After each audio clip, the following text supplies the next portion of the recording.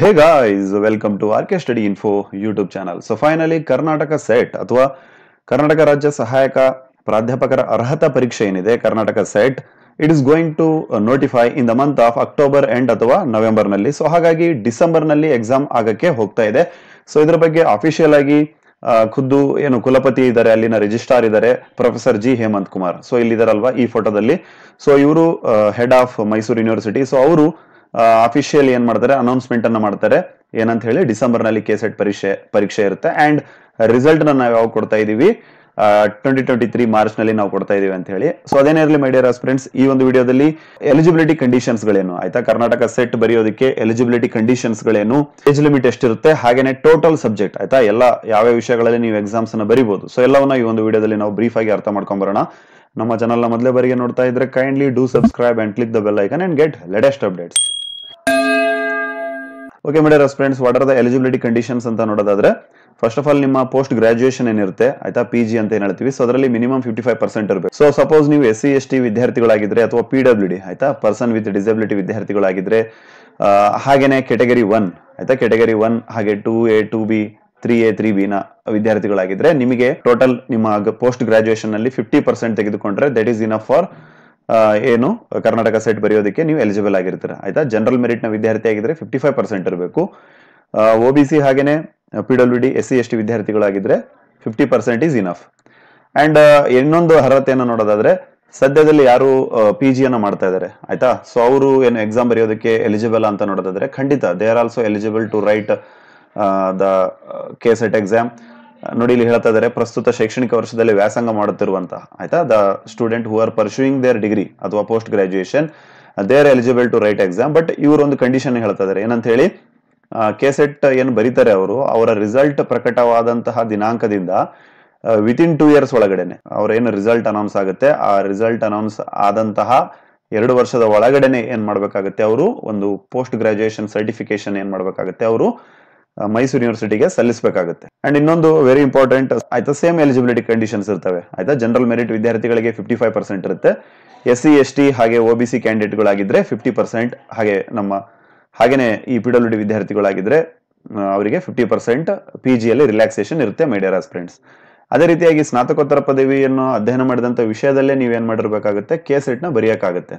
For suppose ನೀವು ಒಂದ್ ವೇಳೆ MSc ಇನ್ ಝುವಾಲಜಿ ಮಾಡಿದ್ರೆ ಅಥವಾ MSc ಇನ್ ಬಾಟನಿ ಮಾಡಿದ್ರೆ, ಅದೇ ಸಬ್ಜೆಕ್ಟ್ ಅಲ್ಲಿ ನೀವು ಕೆಸೆಟ್ ತೆಗೆದುಕೊಳ್ಬೇಕು. MA ಸೋಶಿಯಾಲಜಿ ಮಾಡಿದ್ರೆ ಅಥವಾ MA ಪೊಲಿಟಿಕಲ್ ಸೈನ್ಸ್ ಮಾಡಿದ್ರೆ ಅಥವಾ MA ಇನ್ ಇಂಗ್ಲಿಷ್ ಮಾಡಿದ್ರೆ, ಸೊ ಒಂದು ಅದೇ ರೆಸ್ಪೆಕ್ಟಿವ್ ಸಬ್ಜೆಕ್ಟ್ ಅಲ್ಲಿ ನೀವು ಎಕ್ಸಾಮ್ ನ ತೆಗೆದುಕೊಳ್ಬೇಕೆ ಹೊರತು ಬೇರೆ ಸಬ್ಜೆಕ್ಟ್ ನ ನಿಮಗೆ ತೆಗೆದುಕೊಳ್ಳೋದಕ್ಕೆ ಇರೋದಿಲ್ಲ. ಅಂಡ್ ಇನ್ನೊಂದು, ಯಾವ್ಯಾವ ಸಬ್ಜೆಕ್ಟ್ಸ್ ಗಳು ರಿಲೆವೆನ್ಸ್ ನ ಕೊಟ್ಟಿದ್ದಾರೆ, ಕೆಲವೊಂದು ಸಬ್ಜೆಕ್ಟ್ಸ್ ಗಳು ಆಯ್ತಾ ರಿಲೆವೆನ್ಸ್, ಈ ಸಬ್ಜೆಕ್ಟ್ಗೆ ಈ ಸಬ್ಜೆಕ್ಟ್ ರಿಲೆವೆನ್ಸ್ ಅಂತ ಹೇಳಿ ಹೇಳಿದ್ದಾರೆ. ಸೊ ಅದನ್ನ ನಾವು ನೆಕ್ಸ್ಟ್ ವಿಡಿಯೋದಲ್ಲಿ ನಿಮಗೆ ಹೇಳ್ತೇವೆ. ಸೊ ಇಲ್ಲಿ ಹೇಳ್ತಾ ಇದಾರೆ ನೋಡಿ, ಕೆಸೆಟ್ 2021 ಪರೀಕ್ಷೆ ಏನಿದೆ 41 ವಿಷಯಗಳಲ್ಲಿ ಕರ್ನಾಟಕ ರಾಜ್ಯಾದ್ಯಂತ 11 ನೋಡಲ್ ಸೆಂಟರ್ಗಳಲ್ಲಿ ನಡೆಯುತ್ತೆ ಅಂತ ಹೇಳಿ ಆಯ್ತಾ. Total number of subjects conducted for KSET exam ಅಂತ ನೋಡಿದಾಗ, there are 41 subjects are going to conduct through out the state. So ಯಾರ್ಯಾರ್ದು subject ಇಲ್ಲ ನೋಡಿ ಇಲ್ಲಿ ಹೇಳ್ತಾ ಇದಾರೆ, ಒಂದ್ ವೇಳೆ ನಿಮ್ದು ಯಾರ್ಯಾರ್ದು ವಿಷಯಗಳು ಇದಾವೆ ಹಾಗೆ ಯಾವ್ಯಾವ ವಿಷಯಗಳು ಇಲ್ಲ ಎನ್ನುವುದು ಡೀಟೇಲ್ ಆಗಿ ಅಫಿಷಿಯಲ್ ಲಿಂಕ್ ನ ಇದೇ ವಿಡಿಯೋದ ಕಮೆಂಟ್ ಸೆಕ್ಷನ್ ಅಲ್ಲಿ ನಾವು ಪಿನ್ ಮಾಡಿರ್ತೇವೆ. ನಿಮ್ದು ಯಾವ್ಯಾವ ಸಬ್ಜೆಕ್ಟ್ಸ್ ಅಲ್ಲಿ ಅವೈಲೇಬಿಲಿಟಿ ಇದೆ ಅಂತ ಹೇಳಿ ನೀವು ಅಲ್ಲಿ ಹೋಗಿ ಚೆಕ್ ಮಾಡ್ಕೋಬಹುದು. ಹಾಗೇನ್ ಹೇಳ್ತಿದ್ರೆ, ಒಂದ್ ವೇಳೆ ನಿಮ್ಮ ಒಂದು ನೋಡಿ ಕೆಸೆಟ್ ಪ್ರಕಟಣೆಯಲ್ಲಿ ನಿಮ್ಮ ವಿಷಯ ಇಲ್ಲ ಅಂತಂದ್ರೆ ಏನ್ ಮಾಡ್ಬೇಕು, ವರ್ಷದಲ್ಲಿ 2 ಬಾರಿ ನಡೆಯುವಂತಹ UGC ನೆಟ್ ಅಥವಾ CSIR UGC ನೆಟ್ ಏನಿದೆ, ಸೊ ಅದಕ್ಕೆ ನೀವು ಪ್ರಿಪೇರ್ ಆಗ್ಬಹುದು ಅಂತ ಹೇಳಿ ಇಲ್ಲಿ ಹೇಳ್ತಾ ಇದಾರೆ. ಹಾಗೇನೆ PhD ಪಡೆದವರು ಸಹ ಆಯ್ತಾ, ಯಾರ್ಯಾರು PhD ಪಡೆದಿದ್ದಾರೆ, ಹಾಗೆ 1991 ಸೆಪ್ಟೆಂಬರ್ 19 ಏನು PG ಪರೀಕ್ಷೆಯನ್ನು ಪೂರ್ಣಗೊಳಿಸುವವರು ಆಯ್ತಾ, 1991 ಸೆಪ್ಟೆಂಬರ್ 19 ಯಾರು ತಮ್ಮ ಪೋಸ್ಟ್ ಗ್ರಾಜುಯೇಷನ್ ಮಾಡಿದ್ದಾರೆ, ಸೊ ಅವರಿಗೆಲ್ಲ ಏನಾಗಿರುತ್ತೆ, ಡಿಗ್ರಿಯಲ್ಲಿ ಇರ್ರೆಸ್ಪೆಕ್ಟಿವ್ ಆಫ್ ಅವ್ರು ಯಾವುದೇ ಕೆಟಗರಿ ಇರಲಿ, ಅವರಿಗೆ ಡಿಗ್ರಿಯಲ್ಲಿ 5% ರಿಲ್ಯಾಕ್ಸೇಷನ್ ಇರುತ್ತೆ. ಯಾವ ಡಿಗ್ರಿಯಲ್ಲಿ, ಪೋಸ್ಟ್ ಗ್ರಾಜುಯೇಷನ್ ಅಲ್ಲಿ. ಓಕೆನಾ.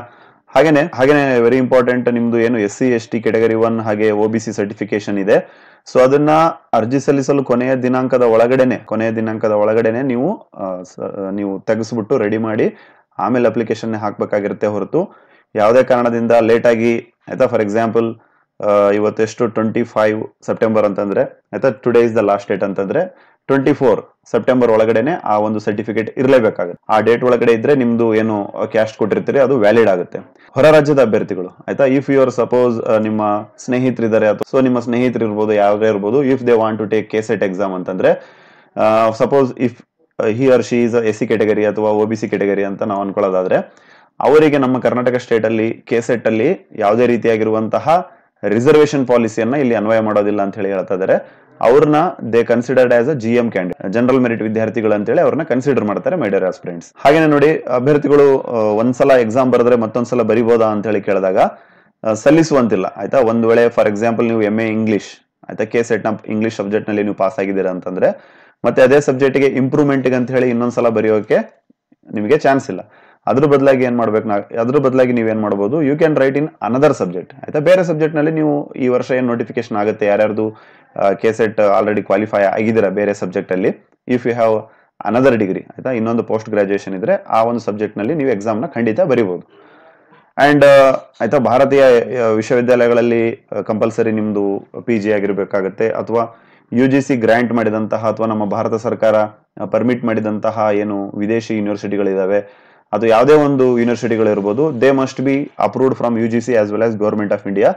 ಸೊ ಆ ಒಂದು ಲಿಸ್ಟ್ ನ ಅಸೋಸಿಯೇಷನ್ ಆಫ್ ಇಂಡಿಯನ್ ಯೂನಿವರ್ಸಿಟಿ ಆಯ್ತಾ, AIU ಏನಿದೆ ನ್ಯೂ ಡೆಲ್ಲಿ, ಅದರ ಒಂದು ವೆಬ್ಸೈಟ್ ನಲ್ಲಿ ನೀವು ನೋಡಬಹುದು ಅಂತ ಹೇಳಿ ಹೇಳ್ತಾ ಇದ್ದಾರೆ.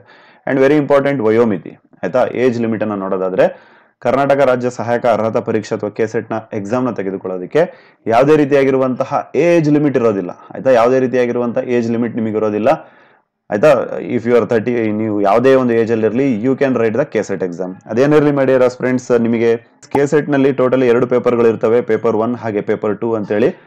ಪೇಪರ್ 1 ಎಲ್ಲರಿಗೆ ಒಂದು ಕಾಮನ್ ಪೇಪರ್ ಆಗಿರುತ್ತೆ ಆಯ್ತಾ. ನೀವು ಇರ್ರೆಸ್ಪೆಕ್ಟಿವ್ ಆಫ್ ಯಾವುದೇ ಸಬ್ಜೆಕ್ಟ್ ಇರಲಿ, ನಿಮಗೆ ಅದೊಂದು ಕಾಮನ್ ಪೇಪರ್ ಆಗಿರುತ್ತೆ. ಅಂಡ್ ಪೇಪರ್ 2 ನಿಮ್ಮ ವಿಷಯದ ಪೇಪರ್ ಆಗಿರುತ್ತೆ.